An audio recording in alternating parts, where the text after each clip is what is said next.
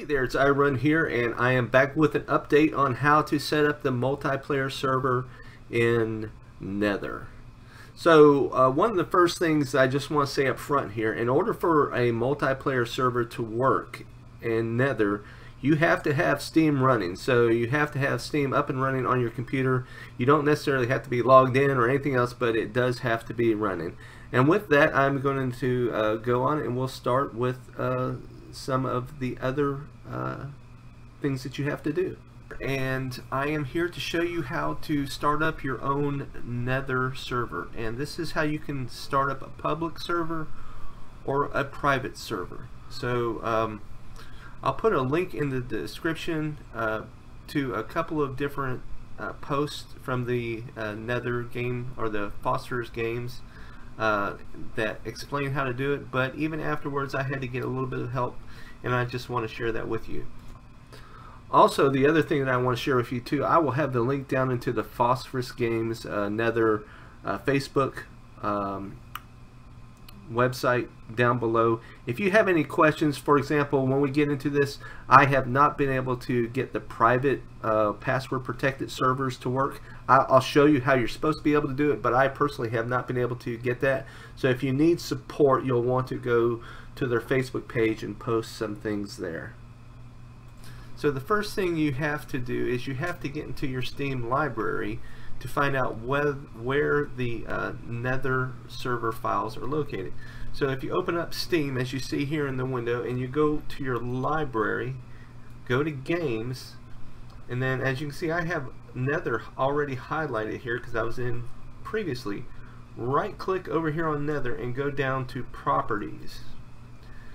Then from here, what you want to do is go to your local files, and you want to browse your local files, and that is going to bring up this game folder.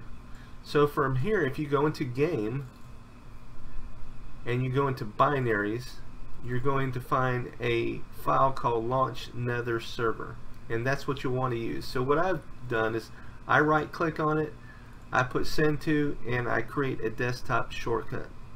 So you'll need to do that as well, and or that makes it easier, and then I'll show you from there what's next. So all that you'll do is you'll just launch that there. Now the other thing that I do, if you also go into the Win64 file, you'll also see the Nether game. You'll want to right click on that, say Send to your desktop. And the reason why is if you are if you're hosting the server on the same computer that you're playing on, you'll need to make a little bit of an adjustment, and I'll show you how to do that. Let's go ahead and close that out, and from here now we can actually close out the Steam altogether. So on my desktop here, you'll see I have one that says Launch Nether Server and Launch Nether itself. Now this one's a modified one, and I'll show you that in a minute. Well, actually, let me show you that now. So what you'll do after you get Nether launched, you need to go to Properties, and this is for you, and on this line here where it says Target, after the end where you see nether.exe, and it'll probably be over here, so you'll probably have to scroll, you need to put a space after the .exe and type in 127.0.0.1, and then just click OK. And what that's going to do, that's going to allow you to connect to the server after you launch it. If you put it to where you can see it in the public server list, you still cannot connect to it, at least at this point through there. Okay, so now what we want to do is we want to go ahead and launch the Nether server. Now this is where things have changed a little bit, and I want to share with you. You can put whatever you want up here, up to a max of 64. I usually run somewhere between 16 and 32 players. We'll just put in 16 for now. You can put in your server name. I usually just put in my youtube.com/iRun365gaming. You hit enter. Then you get some advanced features. So if you want to lock your server, you hit yes here. This is where you would go ahead and it would password protect it. So I'll run through that real quick. You just go ahead and hit yes, and then it's going to ask you to set a password. Now the important thing here is your password has to be all uppercase. So we'll just say for now, we'll just say it's Nether, which I would never use, by the way.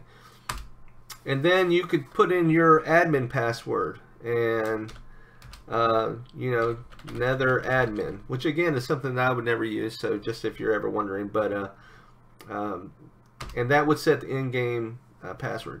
And then this is really critical. If you want your game to show up on the server list, it has to be set to yes for dedicated server.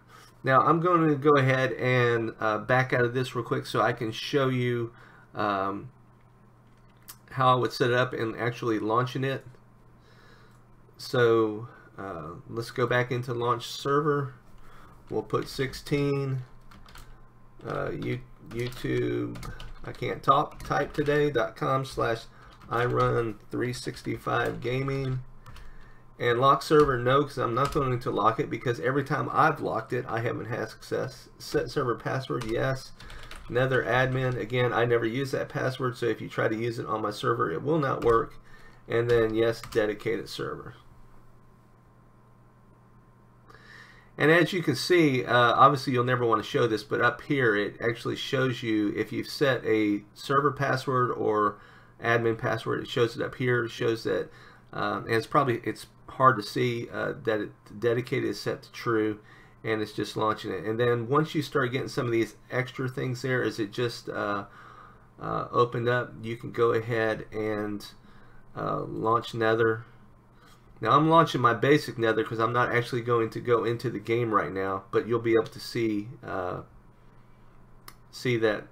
my server is there and it's showing up in the game list. So if you see this one here says German server, you see the shield, that means it is a password protected server. Again, I haven't been successful in getting this to work. When I've tried it, I thought I was getting into the game and actually ended up being thrown into another game.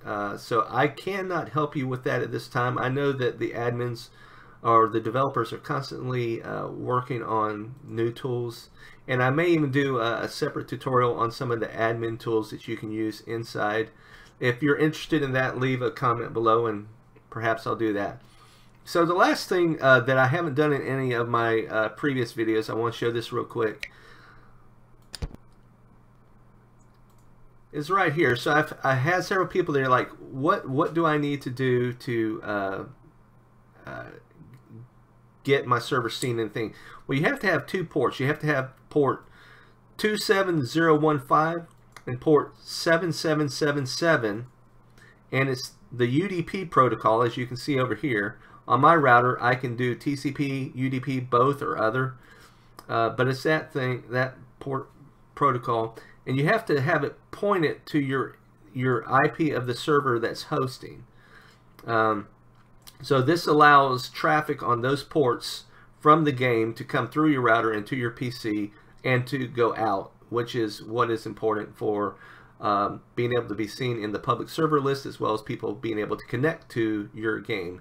The other thing is, you can see up here on my particular router, there's a DMZ. What a DMZ means is if you put this in there, this particular PC has all ports open to it, and that's another option. But if you want to be a little bit more secure, just use your virtual server port forwarding. If you need help, just look for your model of your router and then type in that model, like Netgear CG3100, how to port forward, and type that into YouTube and you should get some help. Alright, so that'll just about wrap it up. Again, if you have any questions, comments, leave them in down below. Don't forget to go to the Phosphor Games Nether Facebook page, and also if you need support, go there and they should be able to help you as well. And until next time, this is iRun. We'll see you on Nether. Later.